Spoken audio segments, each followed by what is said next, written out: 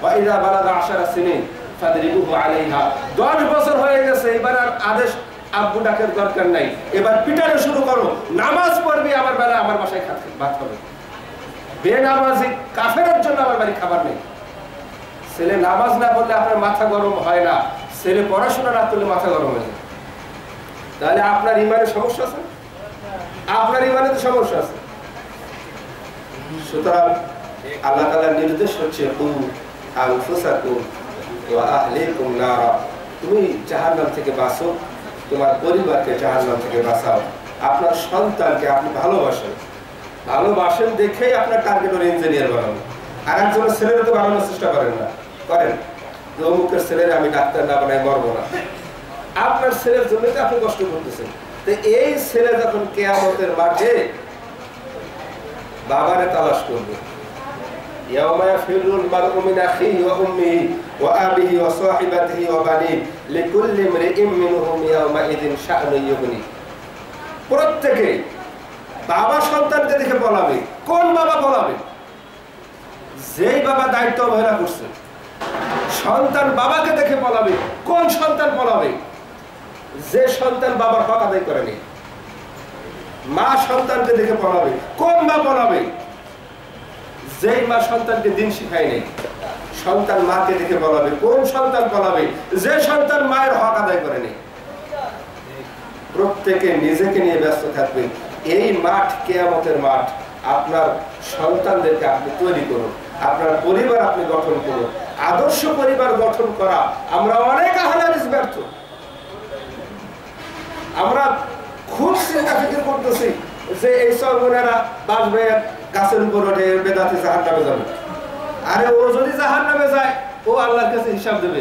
তোমার পরিবার পর্দা নাই। আমি এই কথা এই কারণেই বলতেছি, এটা বাস্তব। আমাদের পর্দার প্রশিক্ষণ খুব কমে গেছে। অভ্যন্তরীণ ইসলাম আমাদের যে সংশোধনের দরকার আছে, এই আলোচনাটা আমাদের ভিতরে কম। সামাজিক ইসলাম, সমাজকে ইসলাম করার প্রবণতা বেশি। অবশ্যই সামাজিক ইসলাম প্রয়োজন আছে। নবী নূহ আলাইহিস সালাতু ওয়াস সালাম 950 বছর দাওয়াত দিয়েছিলেন, সমাজের লোক সংশোধন হয় নাই, হয়েছে হাতে গোনা কিছু। আর পরিবারে তার স্ত্রী সংশোধন হয় নাই।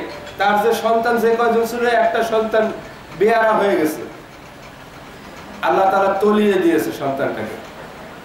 সুতরাং আমাদের সন্তানদেরকে আমরা চেষ্টা করব আল্লাহর আযাব থেকে কি করে ওকে বাঁচানো যায়।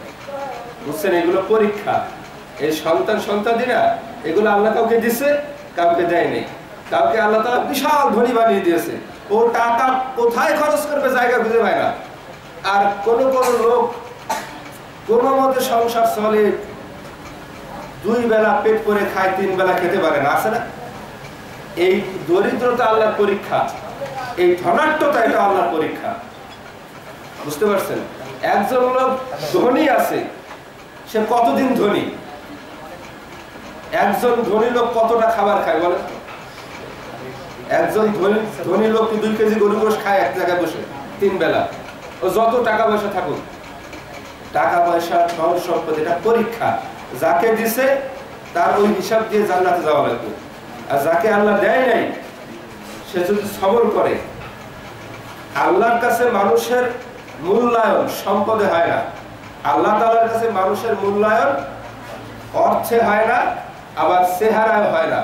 আল্লাহ তাআলার কাছে মানুষের মূল্যায়ন হয় তার তাকওয়া। ইন্না আকরামাকুম ইনদাল্লাহি আতকাকুম। আল্লাহ তাআলা বলছেন, তোমাদের মধ্যে আল্লাহ তাআলার কাছে সেই ব্যক্তি সম্মানিত যে আল্লাহকে বেশি ভয় পায়। ইলম কালাম আমল আছে, আল্লাহর ভয় নেই। আল্লাহর ভয় থাকলে আপনার চোখের সামনে দিয়ে বেগানা মেয়ে তো যাবে না রাস্তায়। আল্লাহর নির্দেশ অকারণা ফি বুয়ুতিকুন্না, ঘরে থাকবা। ওয়ালা তাবাররাজনা তাবাররুজাল জাহিলিয়াতুল উলা, অজ্ঞতা যুগের নারীদের মতো সৌন্দর্য প্রদর্শন করে ঘর থেকে বের হবে না। আপনার ঘরে তালিমের ব্যবস্থা করেন।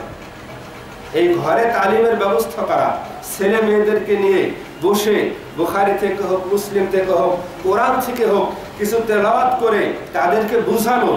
তারা কি বুঝলো এটা শোনা, এটা আপনার দায়িত্ব। ওয়াজকুরনা মা ইউতলা ফি বুয়ুতিকুন্না মিন আয়াতিল্লাহি ওয়াল হিকমা। সূরা আহজাবের ভিতরে আল্লাহ তাআলা বলছে ওয়াজকুরনা মা ইউতলা ফি বুয়ুতিকুন্না, স্মরণ করো যা তোমরা তোমাদের ঘরে তেলাওয়াত করো। আমরা ঘরে তেলাওয়াত করি কিছু, সুতরাং আমাদের এই স্টাডি করা জরুরি। আল্লাহ তাআলা আমাদের সকলকে কোরআন এবং সহিহ হাদিস মেনে আমাদের ব্যক্তি জীবন, পারিবারিক জীবন গঠনের তৌফিক দান করুন। আমিন। আকুলু কাউলি হাযা আস্তাগফিরুল্লাহ লি ওয়া লাকুম।